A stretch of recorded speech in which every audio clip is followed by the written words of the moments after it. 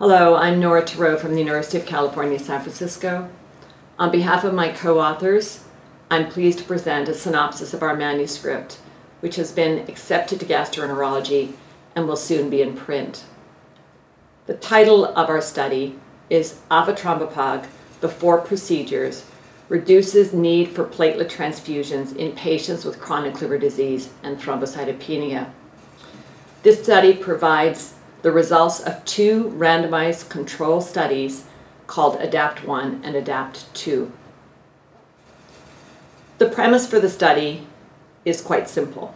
We all recognize that individuals who have chronic liver disease and cirrhosis have thrombocytopenia very frequently, and that the severity of thrombocytopenia is related to the severity of their portal hypertension. These individuals are at risk for bleeding, and frequently when they're undergoing invasive procedures, prophylactic platelet transfusion is used as a way to mitigate that risk. While there's no consensus about the use of platelet transfusions, certainly we recognize that it occurs in clinical practice.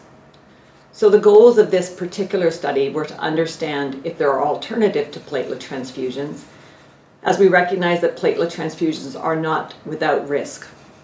They are the individual who has platelet transfusions at risk for getting infectious agents, get transfusion reactions, or become refractory to the effects of platelets over time.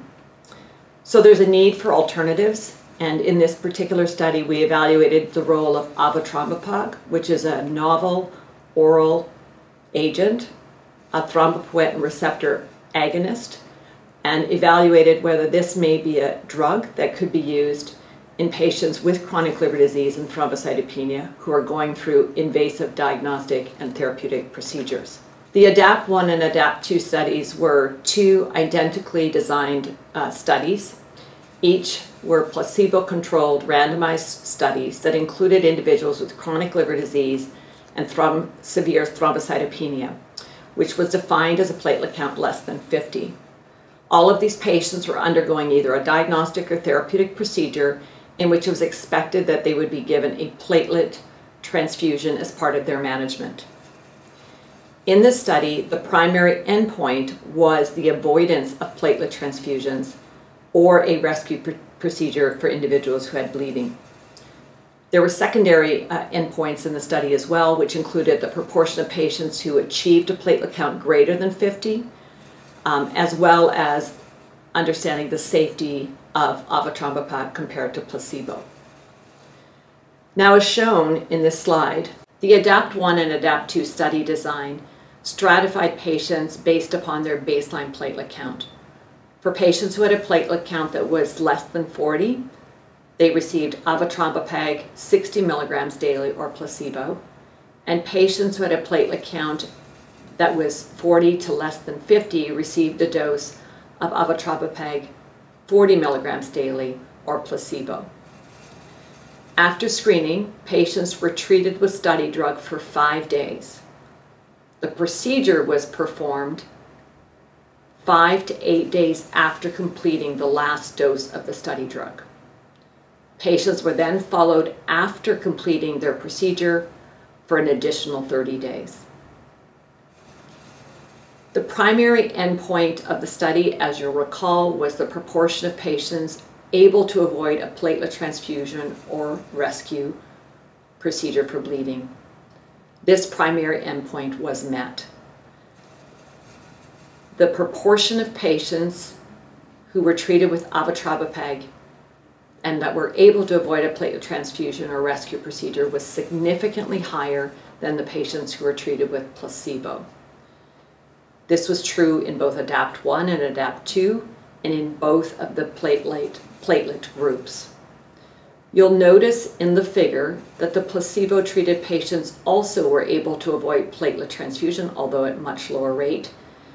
And the reason that you see this is because although the patients who were enrolled in the study were anticipated to require a platelet transfusion, it was not mandated by the study. The secondary endpoints for the study were also met. The patients who received Avatrombopag were much more likely to achieve a platelet count greater than 50 than patients in the placebo group. We also, in terms of safety, demonstrated in the study that the patients who were treated with Avatrombopag had a similar profile to those who were treated with placebo, and that most of the adverse and serious adverse events that were noted were typical of patients with chronic liver disease. Based upon these results, we concluded that Avatrombopag was superior to placebo in achieving the endpoints of avoiding platelet transfusion and a need for rescue procedure for bleeding, as well as achieving a platelet count greater than 50,000. Avatrombopag has recently been approved by the FDA specifically for this indication. So this means we now have an alternative to platelet transfusions in our patients with chronic liver disease, thrombocytopenia, who are undergoing invasive procedures. I'd like to thank the editors of Gastroenterology for providing us an opportunity to share our manuscript with you.